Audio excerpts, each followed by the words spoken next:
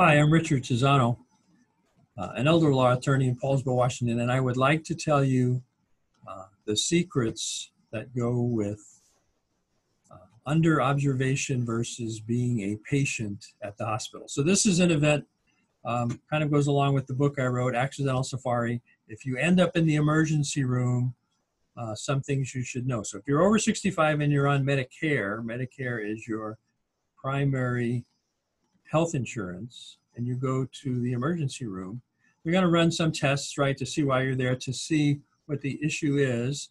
And the test may come back obviously positive. These things are going on, and they can treat you, in which case they will admit you into the hospital.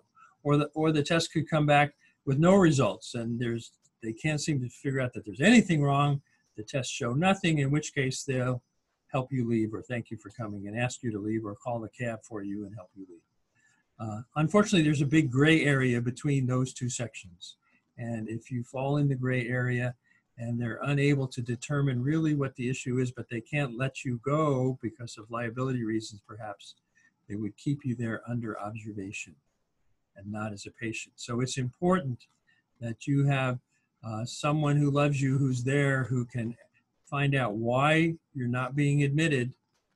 They're not admitting you because they can't check enough boxes to make sure that the Medicare you're on would pay for your care, but you don't want to be excluded if it's possible that you could qualify for Medicare to pay the bill. So what difference does it make? Well, if you are in the hospital as a patient for 3 days and then you go to rehab in a rehab facility, Medicare will pay 100% for your care. If you are only under observation in the hospital and then go to rehab, Medicare will not pay. So that one difference of how you're characterized or classified at the hospital would determine whether or not Medicare will pay for the 100% for the first 20 days of your rehab, and then all but $770 a day of the next 80 days.